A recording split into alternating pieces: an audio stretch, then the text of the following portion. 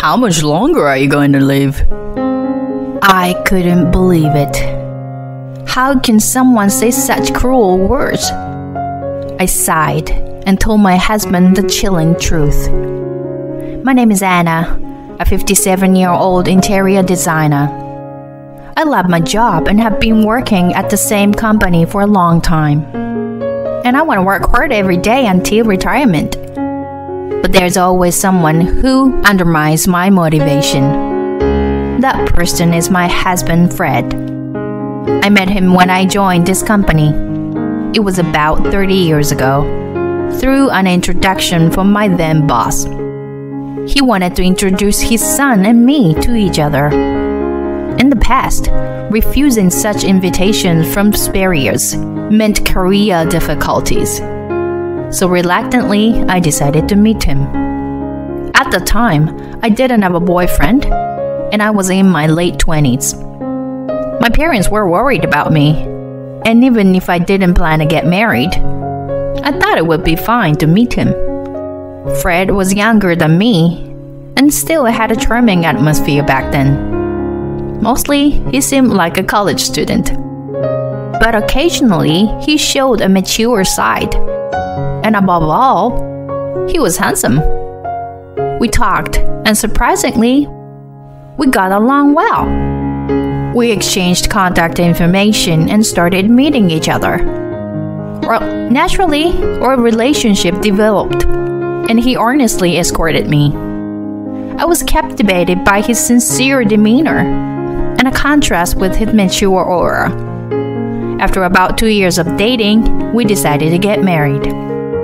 When I reported to my then boss, my father-in-law, he was very happy for us. And it wasn't like I played favorite for the sake of my job, but we were naturally drawn to each other and ended up getting married. I was surprised myself. I think it was great to be able to get married in a happy state.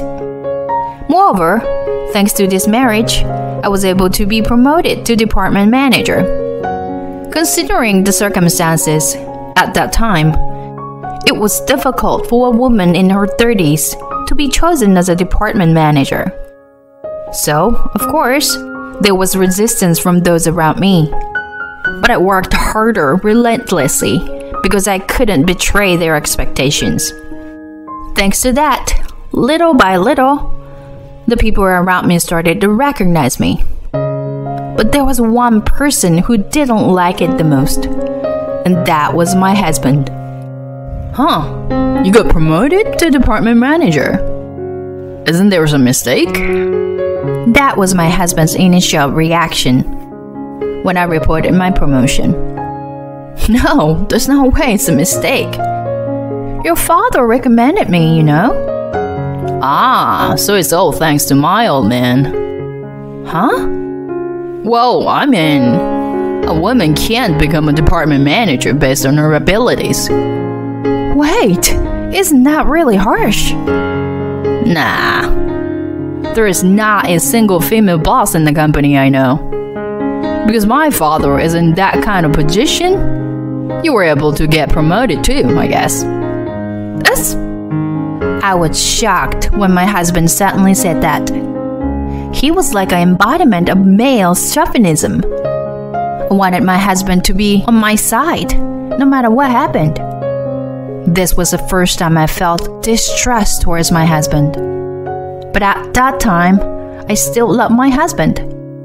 And he was still young, so I thought our values would change over time. However, my husband didn't change.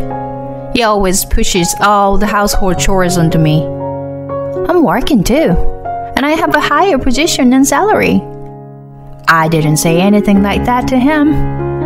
I knew that if I mentioned it, it would escalate into a terrible fight.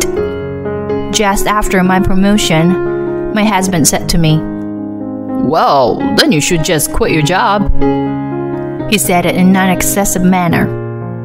At the time, I couldn't help but get emotional at his words. Why would you say something like that? Can't I work hard in a job I love?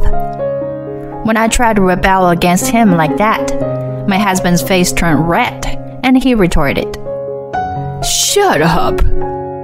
"You're the wife, and I'm the husband. In this house, you listen to what I say." I thought you were a more open-minded person." "What? If I weren't one, you'd be full-time housewife the moment we got married, you know." We would often have such loud fights. The reason we didn't divorce even after such fights was that the both of us still held on to some old-fashioned belief at the time. Divorce shouldn't be taken lightly. If you decide to get married, you should be committed to each other for life. That kind of thinking was ingrained in me, and I also felt sorry for my father-in-law. So, no matter how unfair it was, I never mentioned the word divorce. My husband was the same. Even though we fought, he never brought up the idea of divorce. Time flew by, and we had been married for over 30 years. Unfortunately, we were not blessed with children. No matter how hard we tried, we couldn't conceive, and in the end, we gave up on having children. Our parents looked disappointed, but they comforted us, saying that we had tried our best. I truly think we were fortunate to have such wonderful parents. Both my mother-in-law and father-in-law were kind people, and I was always grateful for their presence. Around 10 years after we got married, my father-in-law started his own company and paved his own way. I was amazed when I saw him like that. Now it has become quite a large company with a significant number of employees. It's truly impressive to have built such a big company in a single generation. And considering the age at which he started his business, I have nothing but respect for him. In my work, I aim to be like my father-in-law. By the way, when my husband heard that his own father was starting his own business, he said, "Looks like my old man has lost his mind. There's no way he could succeed." He said it, making fun of him. When he succeeds, then he said, "He just happened to get lucky, right? When his luck runs out, he'll go bankrupt." He said things like that. Every time he said those things, I felt really terrible. Why couldn't he just wholeheartedly support his father's efforts? I'm not sure if it was jealousy or something, but I really wanted him to stop making those remarks. While I let my husband's words slide off, I made up my mind to continue striving for my own ideals. That determination from back then still lives on within me. I managed to climb the corporate ladder and became a department head by the time I turned 40. On the other hand, my husband, despite getting older, couldn't seem to advance in his career. Well, it doesn't really matter to me, but he always tried to involve me in such manner. Whenever we had an argument, my husband would say, "Just because you're successful at work doesn't mean you can act all high and mighty at home, you know?" But I wasn't acting high and mighty at all.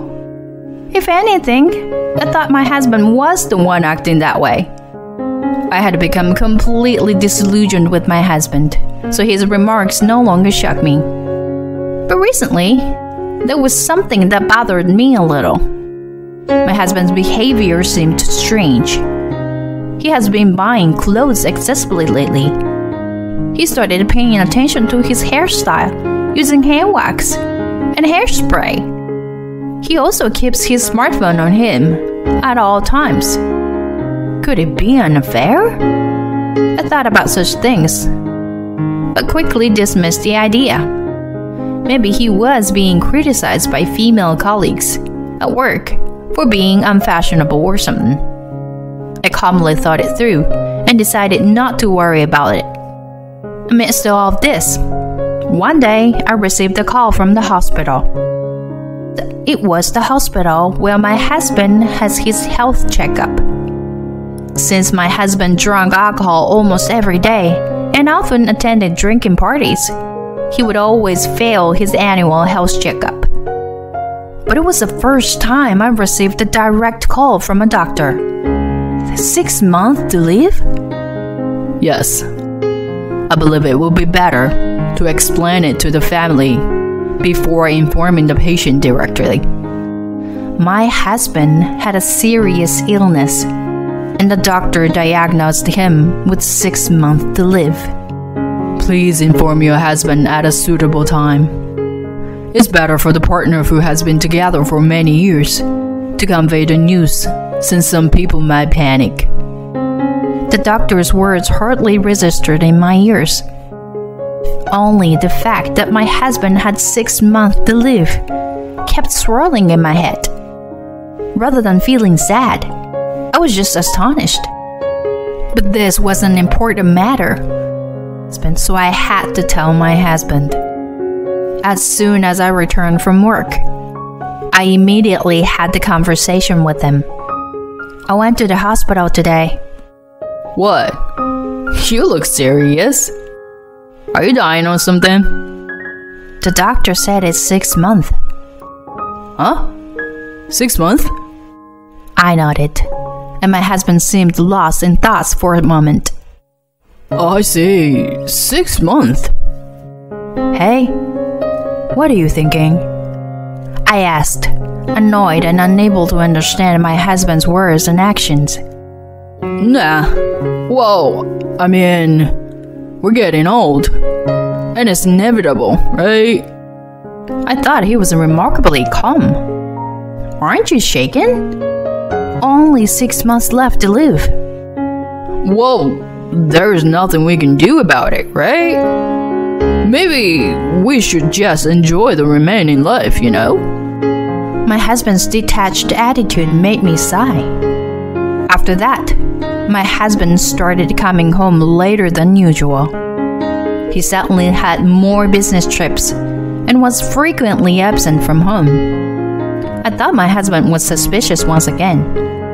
Then one day, I found a card from a strip club in my husband's suit's pocket. Ah, I see. He's getting involved with those girls. I was exasperated, but I thought that since he only had a short time left to live, he could do as he pleased. Amidst all this, as I was getting out of the bath, I heard my husband talking on the phone. It seemed that he hadn't noticed the door to his room was slightly open. I could hear the conversation my husband was having. Since my wife only has a little time left, once she's gone, you can come live here with me. This was undoubtedly an affair. And there, for the first time, I realized the true nature behind my husband's strange behavior. He believed it was me who was dying. After thinking for a while, I made a decision. I would let him continue thinking that I was reaching the end of my life. After that, my husband continued with the same lifestyle.